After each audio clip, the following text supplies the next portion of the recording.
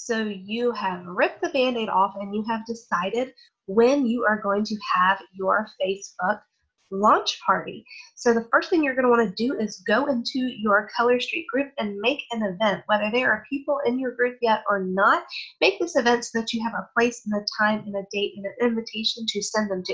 So I'm going to show you really quickly how to do that, and we are going to share our screen here so we can show you how to do that.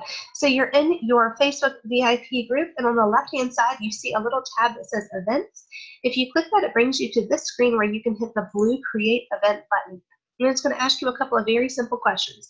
Upload a photo at the top. I've created a really simple one that just says it's party time.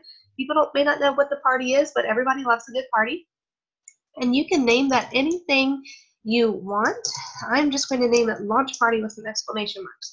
And then you will set the date and time so that people, as they do join your group and are invited to this event, will receive the notifications on Facebook. So it is the 21st, and it's my second day as a stylist. I'm going to set my launch party for the 23rd. It is going to start at 1 p.m. It's going to run through, say, the 25th to create that sense of urgency that it is a short, limited thing that we are excited about. And then you can write a brief description about what it is, or you can leave that blank until you want to come back to it and just click the Create button.